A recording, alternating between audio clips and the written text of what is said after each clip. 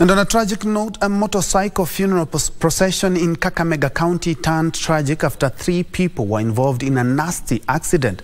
The 3 who are nursing injuries at the Kakamega hospital were among a group of boda riders who were part of a funeral procession in Shinyalu. The group had joined the procession as part of a funeral ritual, according to persons who have positively impacted the society. The deceased was an ardent supporter of AFC Leopards Football Club and the football team's Shinyalu branch chair.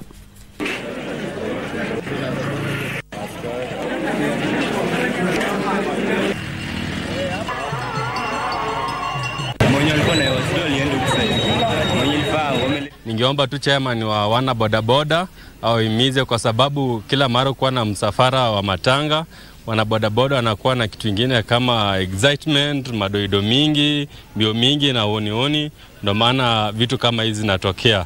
Alafu pia upande wa ambulance imekuja moja na hii imekuwa very fatal accident.